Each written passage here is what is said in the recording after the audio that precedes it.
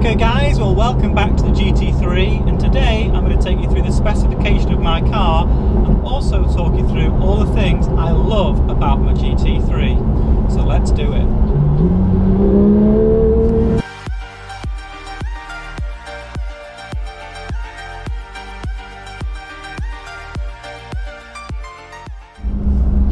I think the first thing we have to say about the GT3 that I'm loving the most is this incredible engine.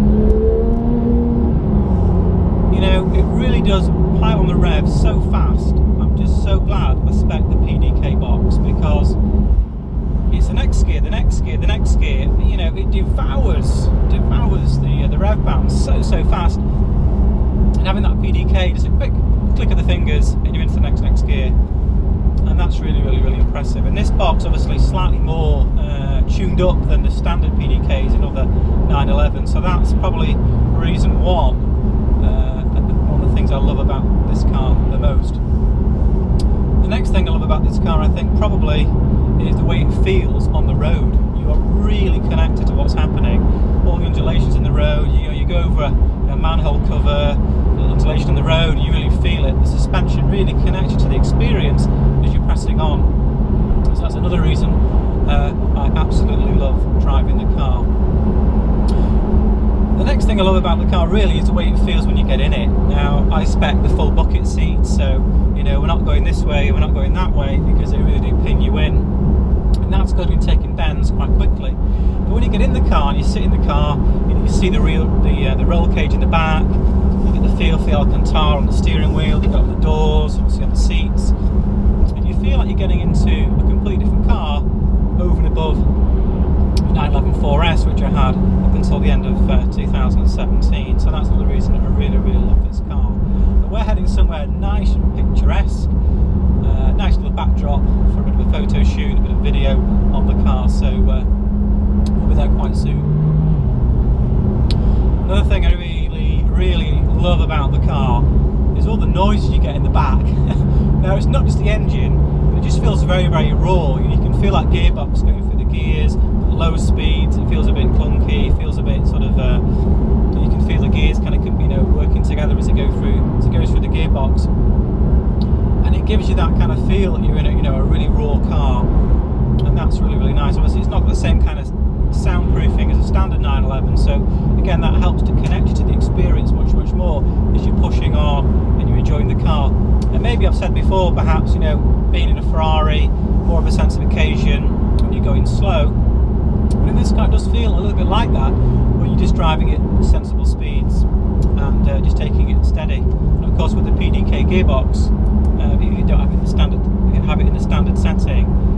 You know, it goes to the gears nice and gently. You can almost think you're driving an E-Class estate.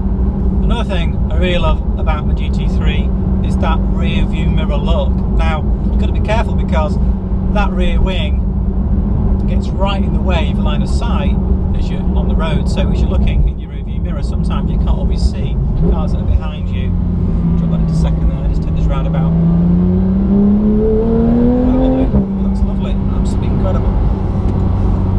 But the rear view mirror look, you get that rear wing in the back, and it lets you know all the time that you're in a GT3. Woo!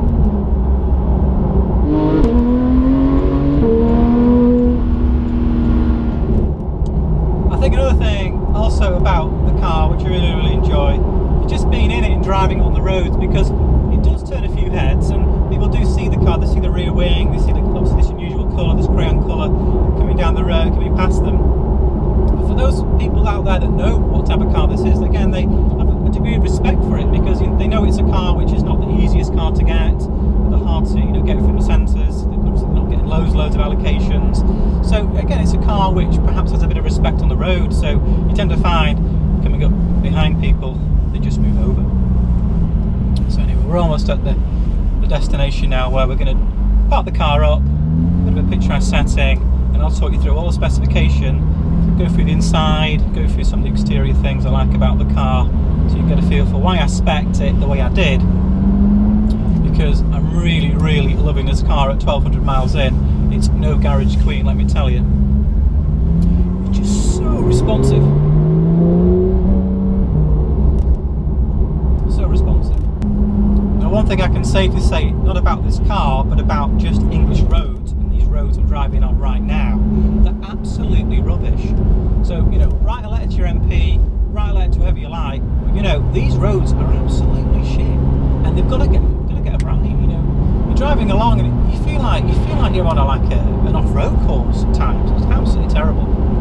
Sort the roads out for all us motorists that like to get out there and have a drive. They've got a nice flat road without all these bloody potholes left, right and centre. You're having to like go this way and this way and this way to avoid them. But anyway, one of the things that I really enjoy about driving the car as well this time of year, because I said before, it's not a garage queen car this. I love getting out all seasons. I've had this in the snow, had it in the icy conditions, and the Michelin Alpine Pilot tyres, Pilot Alpine tyres are absolutely phenomenal. Driving this car through Wales, 2-3 degrees, up through the mountain passes, no problem. I mean, didn't even wheel spin. I mean, absolutely incredible tyres. So you've got to hand it to Michelin there for creating a tyre which you can put on this car and you can enjoy it all year round, and that's something we'll be doing. So but I love driving the car in the winter months. You get that low sun, you get the sun coming through the trees, you get that sun coming on. Yeah, it's really, really good. Get the sunglasses on and get out and drive. That's what it's about. I think that's what this car's about, without any doubt. So we are arriving at our destination. One thing about this car which is very, very handy when you come to places like this, you get all these speed bumps. The front axle lift just to, you know, lift the seat, lift the front of the car up. It's absolutely brilliant. So I'm glad that we've got that option spec on this car, because it's very low on the front, but having the front axle lift spec, which we can now engage now. You know what? It really comes up quick as well. You push that button, it's up. You know, really, really quick. And the other thing about this really, really good is that when you're finished, lets its gas out, drops it down. Hi there, good morning. I am. I just got to find my card in here somewhere on the line. It's been here somewhere.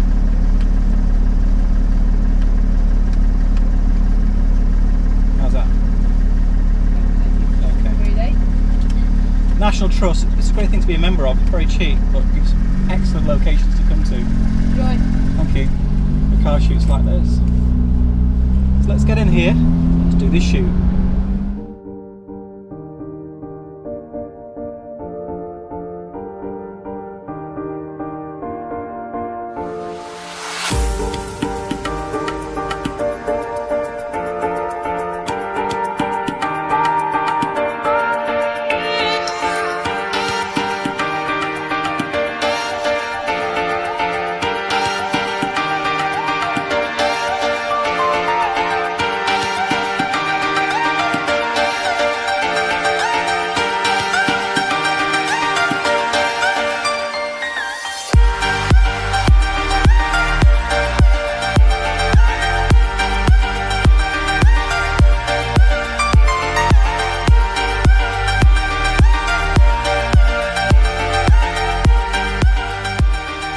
Okay, well, we've arrived at Dunamasi. The car's parked up, so I'm going to talk you through the specification.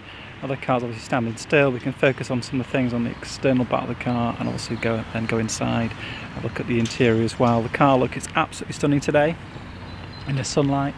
The crayon colour never ceases to amaze me. It always looks different every time I see the flipping thing. But so glad that I spec'd crayon as a colour. So anyway, we're going to talk you through the car now, talk you through the options I really love about the car, the options I selected for my GT3. Discussed the colour before on a number of occasions, and you know, you look at the car from this side, looks quite a bit darker. We swing round to the other side with a bit more sun on it, and all of a sudden it starts to look a lighter shade there, just on the rear quarter of the car. Get my shadow out of the way, but looks a lot lighter on that on this side. So the crayon colour was definitely the right choice. Obviously I went for the black satin wheels and the ceramic brake system. Loving the black door handles. I think that sets it off really, really well. And obviously I've gone for the rear privacy glass, which is on the back of the car. Some people say, you know, kind of spoils the look of the roll cage inside, but you know, when you come up close to the car, you can see inside, and the roll cage is able to be seen. The door handles matching really, really well with these end plates on the spoiler. It's really, really nice. And then also I went for the carbon mirrors, which are here. So a nice kind of light on, you know, light and dark look, nice contrast, which I really, really like. So that's what I went for, those carbon mirrors. Also the LED lamps. Now you can go for LED lamps, but I went for the black surrounds. Again, helps it to look that bit meaner.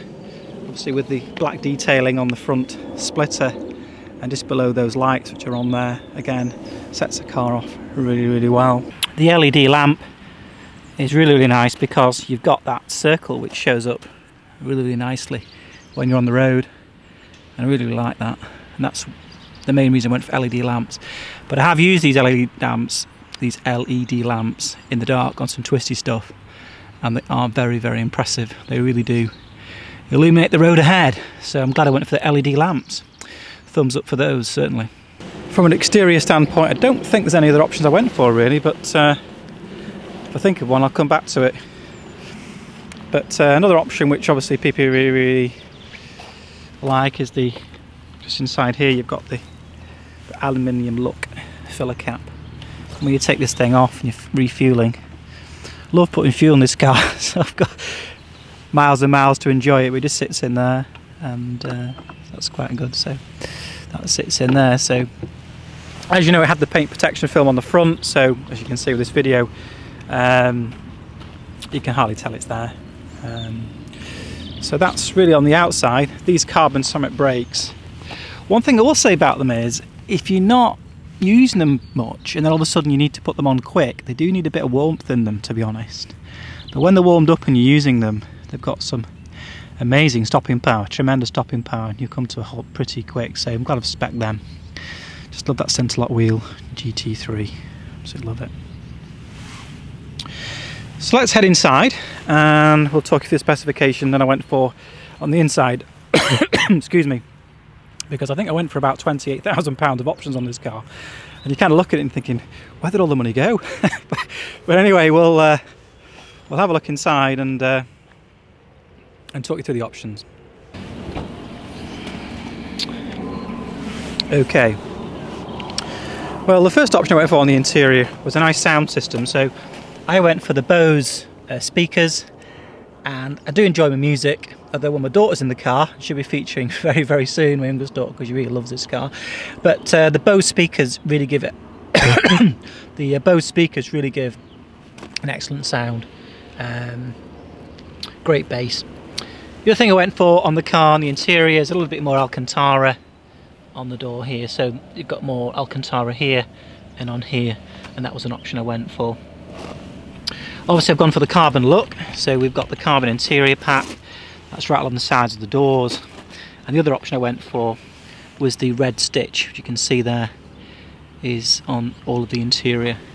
It also features on the seats, so we've got the red stitching on the seats, and I went for the red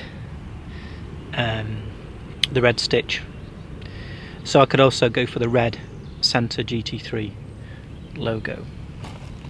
Now all of the steering wheels in a GT3 are all the same, so there's no option on steering wheel, but one thing you can have on the steering wheel is this red marker at the 12 o'clock, and I went for that. I would have liked to have had maybe the option to have a different colour and maybe go for different colour stitching, maybe yellow to match in with the yellow calipers, but I decided to go for the red because the deviated coloured stitching was mega expensive and didn't think it was worth it really. Another reason I went for the red stitching is because I love red dials, and I mean these dials are really, really stunning. I really like these dials. So you can just turn it on slightly, you can see that as it illuminates. Yeah, love those red dials. Obviously you get the navigation unit, that's all standard GT3, so you get the map. Just switch that on for you, you can see that. So you get the standard map and navigation system, which is really useful. And I love the touch. I love the touch screen. Absolutely love that. It's really nice. Just switch that radio off. There we go. I also went for the red chrono dial. Now the chrono dial matches obviously the main dials on the car, and again, looks really nice. And every time you get in your car and set off, that chrono begins to tick. So these buttons here, you can program there with the HomeLink system, and that helps me to open the garage door, get it up and down, so you don't have to get out or use the manufacturer's button. It's a lot nicer to have it fitted into the car. Also went for the Alcantara sun visors. So these sun visors have Alcantara on them, so the standard leather, which is quite nice. I should take that sticker off, really. It looks a bit out of place right there, doesn't it, really? So they're all Alcantara. Yellow seat belts really set the car off inside, I think. And it's a third colour option inside the car, I know that. Some people would have probably said go for red seat belts, but I really like the yellow seat belt. I think it looks really good from the external perspective. As you're looking from the outside in, see the car on the road, you don't see the red, you just see the yellow on the calipers and the yellow over the shoulder on the seat belts. That's really good. So I really like that. Another option that I really like is the centre console here. Now I went for I can lift that up there, I went for the Porsche crest. And the reason I went for the Porsche crest and centre console is because on the top of the seat here, you also get the logo, the Porsche logo, so that matches in really nicely. Into the back of the car, well, you've got the climbing frame for the girls, or the no-cost option Club Sport pack. And I think, you know, having a GT3, knowing it's going to be going on the track, yeah, it's just something I think you've got to spec in the car. Some people don't put it in because it means, you know, you've got a bit more room and behind the seats, but because I went for the full bucket seat, in the carbon fibre full bucket seat there, you know, it's a car that will do longer journeys, but you know, we're going to have a support vehicle coming with us when we hit Europe, so that's going to give us lots of comfort. I bet you can't wait to see the car, the support vehicle, when we bring that to you in June. We have a trip in June planned to Le Mans, French Riviera and the Alps, so really looking forward to bringing that content to you later. And I absolutely love my fairy dice, which my brother bought me. So yeah, inside the car has got all the kit that I wanted. I love the satin black on the on the seats where those racing belts come through. This is just here, and the carbon fibre too, because it matches in so well with the interior of the car. The centre console having that in, obviously carbon fibre, having it across here where the drink holders are, and then obviously again on the steering wheel here, because this is in a nice satin black colour. Another option I went for was the full leather dashboard trim. So if you can see that, but it's all leather up there, not just the plastic. And you've got the red stitch again, which matches in with the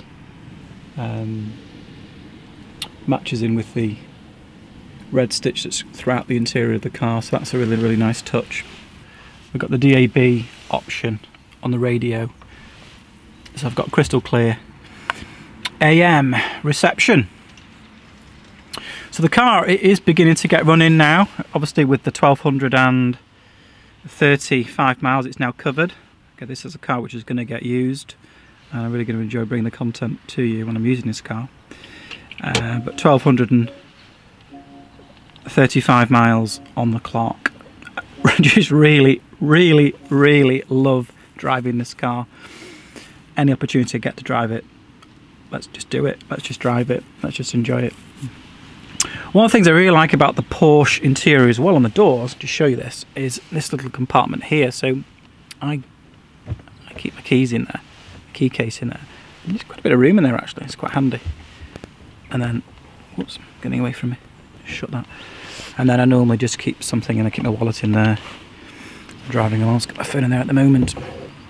But again, a little bit of space in there just to hold things up. Another thing I've already talked about is the PDK, and this gearbox is absolutely incredible. It's so special. It really knows what gear to be in the auto mode, and you can have a nice, more relaxed setting when you don't want to be, you know, holding the gears as you're pushing on. So it can be relaxed, it can be fast. Really adjusts itself as to your mood of driving that you want. PDK Sport, that just brings the rapid fire gear change through, holds the gear more. Obviously sports exhaust. Loving the Sharkworks. Big shout out to those guys. So glad for Miglio gave them that Sharkworks unit in and fitting that. And obviously this front axle lift, you just push this button and then it lifts it up. And haven't really tested these two. Haven't tested these out yet, but you've got your ESC, that's the stability control program, and then one below that the ESC and TC off. Haven't tested those out. No traction control, no stability program. Not sure this time of year it's a thing to be doing. So yeah, just an absolutely incredible car. Just enjoyed every single mile I've had this car. The only mileage this car has done that I've not been in it driving it is the first 8 miles. So I'm really enjoying it. And there's plenty more ahead, and we're really looking forward to bringing that content to you in the future. So long to Dun & Massey. It was an absolutely wonderful shoot today. Really enjoyed it. It's a fabulous location to come to and do a shoot on a car. Beautiful location, beautiful car. As you know, I'm loving this car so much. We've got some really good adventures ahead planned on Driving Venture. So hope you've enjoyed today's video on the specification and all the things I love about my GT3. Because this engine is absolutely amazing. So don't forget to subscribe, hopefully comment as well. We're getting a few more subscribers now, more people watching us, so don't forget to subscribe, get the notification button on. So next time we do a video, you'll know it's there and obviously enjoy it. So we've got some good stuff planned coming up in the not too distant future. But I'm now behind a tractor, so I won't be going very fast. So I'm going to sign off for now. Thanks very much for watching, I really appreciate the support, and we'll see you next time. Bye for now.